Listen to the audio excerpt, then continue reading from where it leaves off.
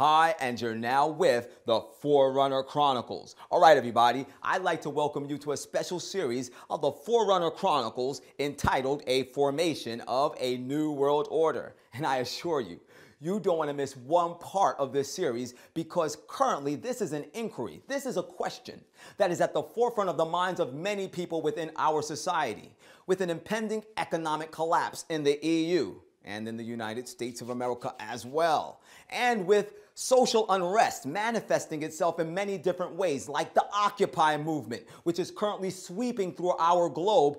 People really want to know whether or not a new world order could come into existence. People really want to know whether or not globalization could be the reality which we live in the very near future. And as always, the Bible has all of the answers. Are you ready? Well, let's begin. In the book of 1 Thessalonians chapter 5, beginning at verse 1, the Bible tells us, "But of the times and the seasons, brethren, ye have no need that I write unto you, for yourselves know perfectly that the day of the Lord so cometh as a thief in the night. For when they shall say peace and safety, then sudden destruction cometh upon them, as travail upon a woman with child, and they shall not escape." According to the Apostle Paul, under the inspiration of the Spirit of God, in reference to the specific time and season dealing with the second coming of Jesus Christ, this information is not something that we need to concern ourselves with because the Bible does not give us this information. However, there has been enough revealed to us in the Holy Scriptures to give us the clear understanding that we know the day of the Lord will come as a thief in the night. However, when we should be looking for the second coming of Jesus Christ, during the time in which we should be preparing our hearts to meet the King of Kings and Lord of Lords, during the time in which we should be turning our minds to the Lamb of God, which taketh away the sin of the world, so that by faith in His grace, in His power, we might be liberated from our lying, our backbiting, our stealing, our adultery, our smoking, our alcoholism, all of these shackles that have bound us to the devil. During this time in which we should be looking to have this experience because Jesus is coming, there will be people in this world that will be saying, no, peace and safety, peace and safety. That word peace in the original Greek from whence it was translated gives the connotation that these individuals are saying join together as one for prosperity. And that word safety in the original Greek from which it was translated means security. So in other words, these individuals are saying, join together as one to ensure our prosperity and our security. Let me make it plain for you.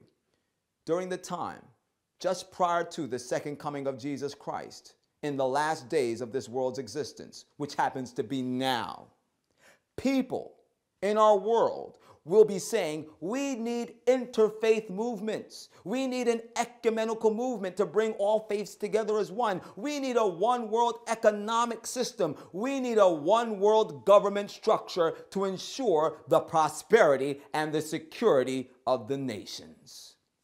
Have you ever heard anything like that? Funny, I have. And ladies and gentlemen, when they're saying peace and safety, the Bible says that sudden destruction will come upon them as travail upon a woman with child, and they shall not escape. Now, I have two questions that I would like to ask you, and I hope you find them just as interesting as I do. Question number one, is it possible for a woman to be pregnant and not know that she's pregnant? The answer to that question is yes. Now, question number two, which is quite more interesting than the first question. Is it possible for a woman to go into child labor and not know that what she's experiencing at that time is actually child labor? Now, there's several mothers out there that might have several children, and they're shaking their head and saying, no, that is impossible. But the reality of the situation is yes, it is possible. And let me share with you how it could be possible by sharing with you this scenario. Let's say, for instance, there was a woman that was pregnant and she went to her doctor and she said to her doctor, "Doctor, I believe I'm getting ready to go into childbirth. I believe I'm getting ready to have my baby." And her doctor looks her over and says, "Well, what makes you think that?" And she says, "Well, I felt the baby kicking in my stomach this morning." What do you think the doctor would say to her? I hope the doctor would say to her, don't worry. You're not getting ready to go into childbirth. The baby's just letting you know that it's alive and it's healthy. However, when you feel those labor contractions about 5 minutes apart, then rush to the emergency room because you can know at that time you are getting ready to deliver your child.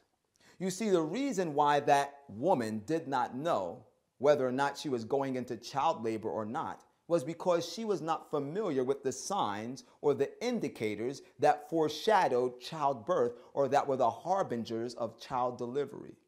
And this is the same situation with these people that will be living here in these last days saying peace and safety.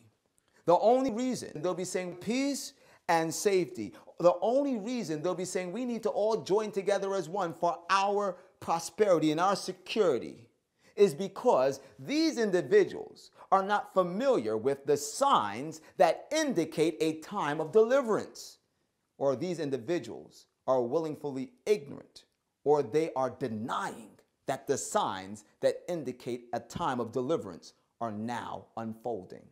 And what are these signs that are the indicators of this time of deliverance? Well, Jesus himself actually answered this question in the book of Matthew chapter 24. In Matthew, the 24th chapter, when Jesus was answering the inquiries of his disciples as to what the signs would be that foreshadowed the destruction of Jerusalem, the end of this world, and his second coming, in verse 4, Jesus answered and said unto them, Take heed that no man deceive you. For many shall come in my name, saying, I am Christ, and shall deceive many. And ye shall hear of wars and rumors of wars. See that ye be not troubled, for all these things must come to pass, but the end is not yet. For nation shall rise against nation, and kingdom against kingdom, and there shall be famines and pestilence and earthquakes in diverse places, and all these are the beginnings of sorrows. That word sorrows in the original Greek from whence it was translated means that all of these signs are the beginnings of the labor pains or the beginnings of the labor contractions. Ladies and gentlemen, when we see nation rise up against nation, or races rising up to annihilate other races, we're talking about genocide here. Are you seeing that happen in our world today? And when we see political powers rising up to make war with other political powers, as well as famines and pestilence and earthquakes transpiring all throughout our globe, these all are the signs of a time of deliverance. Have you seen these signs taking place as of today? Well, if you haven't seen them as of yet, take a look at this. This is recent footage filmed in Africa in which these villagers thought they saw an appearance of the Virgin Mary. 2 Corinthians 11 and 14 tells us, and no marvel, for Satan himself is transformed into an angel of light. This is not special effects. This is a fallen angel, a demonic spirit. Tokyo has announced plans to dump nearly 12,000 tons of radioactive water from the Fukushima plant. Is it really as harmless as the government is making out? Absolutely not, and any other normal circumstances, the release of such volumes of water would be described as catastrophic. There's no concept how to store the radioactive fuel. Plutonium, if it is ingested by a human body, almost certainly leads to the development of cancer. Plutonium is a very, very dangerous and harmful substance which will radiate for many, many, many thousands of years. Unsuccessfully trying to restore the cooling system at the facility in what is now the worst atomic crisis since Chernobyl. Plutonium, if it is ingested by a human body, almost certainly leads to the development of cancer. Некоторые в Тбилиси считают, что Москва словами Геннадия Онищенко о допуске грузинских вин на российский рынок выкидывает белый флаг перед Грузией, от которой зависит вступление России во Всемирную торговую организацию. Что бы вы сказали по этому поводу? Никакого белого флага нету, не надейтесь, ни перед кем никогда мы не склоняли голову. Перед нами склоняли голову все великие державы. И Китай, Япония, Германия, Франция, и в том числе и США. А допуск вин, я думаю, что здесь проблема в целом общая. Мы прекращали допуск на наш рынок любых товаров. И из Молдавии, и из Белоруссии. Поэтому прямой связи да, но, Владимир с Вольфович, отношением Грузии к вступлению России в ВТО и проблемами, связанными с каким-то экспортом в Россию, я думаю, нету. Рычагов достаточно у России, чтобы повлиять на Грузию и получить от нее нужное для России решение. С винами, без вин, с таможней, без таможни. Решение будет найдено. Об этом договорятся в Вашингтоне и в Москве. В Брюсселе и в Китае, в Пекине. Только 4 столицы в мире. Вашингтон, Брюссель, Москва, Пекин. Все, 4 столицы. Больше никто ни на что влиять не может. И лишний игрок в международных отношениях. 4 столицы всегда договорятся. Обама, представитель Евросоюза, Медведев, представитель Китая. Все, они вчетвером договорятся. При этом китаец приедет в Москву, согласится с позицией Москвы. Европейцы приедут в Москву, согласятся с позицией Москвы. И американцы приедут в Москву, как Байден сейчас был. И обо всем договорятся. Проблем нету. Все решают только 4 столицы. При этом Вашингтон не имеет будущего. Америка искусственное государство рухнет. Европа старая, так сказать, уже континент, который никакой роли не играет. Китай на пороге взрыва. И остается космическая держава Россия.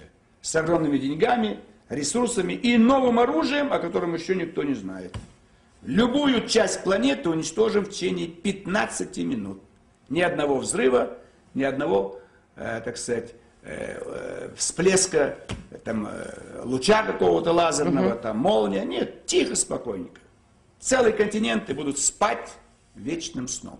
А может вы нам И все подробнее останется, расскажете, как вы природа собираетесь останется это легонькой, делать? Все остальное. Вот цунами сейчас, Япония. Вы Курилы хотели? Вот вы будете разбирать обломки всех ваших зданий. И сдохните все 120 миллионов, если вы еще потребуете Курила от нас. Так и все остальные пусть подумают о своем будущем. О своем будущем пусть думают. Тоже мне еще грузинские вина и там какие-то наблюдатели. А не хотите, чтобы забыли слово Грузия в мире? И будет русско-турецкая граница. Вот подумайте, пускай Саакашвили об этом. То цунами будет другое. В другой части Кавказа.